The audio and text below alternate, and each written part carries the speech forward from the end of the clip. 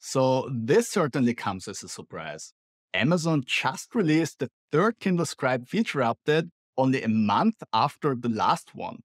And you'd suspect that it doesn't add anything substantial with a time frame that short. But that's not the case. Same as with the last two updates, Amazon adds important new features with this new version 5.6.2 that Kindle Scribe users were waiting for. So let's check them out. Just a quick reminder, Amazon rolls out updates in batches, so not all devices receive the update at the same time. If you're patient enough to wait, you can just wait for the Kindle Scribe to update automatically.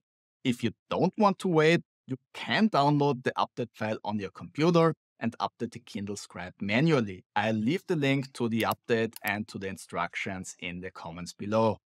The first edition of the new software is the lasso tool. Its absence was painfully obvious for many people. With this new software, it's now available in the toolbar as an additional option to choose from. And it works exactly as you'd expect. Select the lasso tool, circle the content you want to change, and it gets selected. And now you have a couple of options. You can resize the content by using the corner indicators, or you can also move the selection around on the page and just move it somewhere else. All of which works without any issues. And last but not least, you can also copy or cut the selection. By copying it, you copy it to the clipboard and can paste it anywhere you can take handwritten notes in. So you can paste it on the same page in a notebook, on another page, or even in other notebooks, PDF files, or sticky notes in an ebook. That's super cool and useful to organize your notes, in my opinion.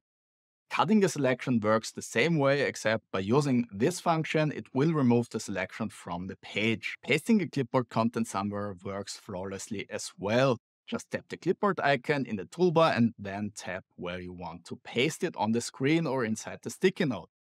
To clear the clipboard, simply tap the clipboard icon a second time to bring up the option to do so. So that was a much needed addition. And same as with the last features of the last two updates, it works really well and enhances the user experience quite a bit.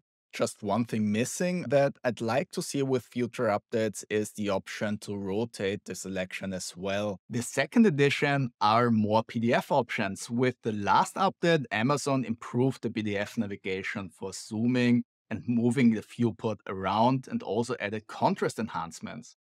That were seemingly minor changes, but actually proved to be very useful. Same as last time, all improvements are only applied to PDFs sent through the Send to Kindle function. Those are the ones you can annotate directly on the page with the pen. This time around, Amazon added a couple of more functions. So now you can rotate the PDF into landscape, which was something you couldn't do with the note-taking capable PDF files before. With the 10.2-inch screen, that's an incredibly useful feature because for large format files, it means text is almost the same size as it would be if you printed that page. You obviously have to scroll up and down a bit, but that works flawlessly as well. And if you like, you can also zoom in further in landscape by using the pinch to zoom function. You also have the option to crop the page margins now in 3 levels. So if you don't intend to annotate in the margins, you can just crop them and enhance readability of smaller text even more. Amazon also added the option to select text in those PDF files as well. So tapping and holding on the screen will now bring up the same context menu we know from other documents. You can highlight the selection, create a text note, or look up the word in the dictionary, Wikipedia, and use Bing's online translation service to translate the selection. Those PDF editions are great to have and work without any problems as far as I could tell. And the third new feature was the biggest surprise for me personally. Handwriting conversion. So many people were asking for it because having the option to convert your handwritten notes to typed text can be incredibly useful if you want to process those notes further. The handwriting conversion on the Kindle Scribe is not directly done on the notebook page like most other e-note devices are doing it. Instead, the conversion is part of the sharing process. You can send notes to your own email address or up to 5 others. And by doing so, you have the option to do handwriting conversion. The text file that is received won't be a PDF notebook, but a text file with your notes without any formatting.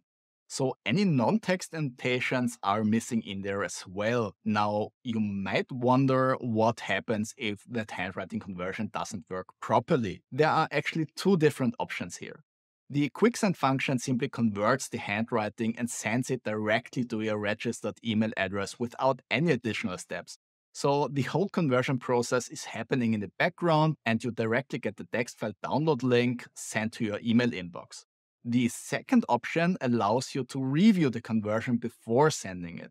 So the conversion is done during this loading screen right here, and then you can review if that's what you actually have written and not some nonsense that you don't want to send to someone. As for the reliability of the function, it works okay. There were some misses with a couple of handwritten pages of mine, which, to be honest, I myself sometimes have a hard time to decipher, but most of the time the Kindle Scribe did an okay job with it. But especially when some strokes are bleeding into the next line, or when I use brand names or other words that aren't native to English, it tends to get it wrong more often than not. There's an option, however, to change the handwriting conversion language in the device's settings. So, for example, if you're using the Scribe with the user interface set to English, but take notes in another language, you can adapt the setting in the options menu and change the handwriting conversion language. As of yet, there are 20 different options available. I'll leave the whole list in the description below. I personally like the addition of text conversion a lot and think it improves usability of the Kindle Scribe tremendously for professional use. I can live with the fact that the conversion doesn't happen directly on the notebook page, as my experience with this sort of conversion on other devices has been mixed. My only wish would be to being able to save the converted text files locally as well, to have them all directly on the device. Reliability could be a bit better, to be honest, but same as with other devices, your mileage will definitely vary depending on your personal handwriting style. And the fourth and last new feature is called Write on Content. This one I haven't had the chance to test yet. But what it means is that you can write directly on an ebook page without the need to create a sticky note. The reason why I couldn't test it yet is because it's not available for all titles. So there's a special compatibility option for it to work. From my understanding, this isn't meant to replace sticky notes in regular text ebooks, but instead is an additional option for special format books like guided journals, crosswords, and Sudokus. Okay, so those are the four latest editions of this update. I've been in touch with Amazon and asked about future updates as well, which unsurprisingly, they wouldn't answer at this point. But I had to try, right? What they told me, however, is that there would be additional updates throughout this year. So let's see what comes next. But from my point of view, the new features Amazon added to the Kindle Scribe with these last three updates look very much like how the Kindle Scribe was intended to be released. There's obviously always room to add new features, layers, and refine existing ones, but it now feels much more complete in terms of user experience than when I first reviewed it when it was released. What do you think about the Kindle Scribe with those additional updates? Are you happy with the additions, and what do you think is still missing?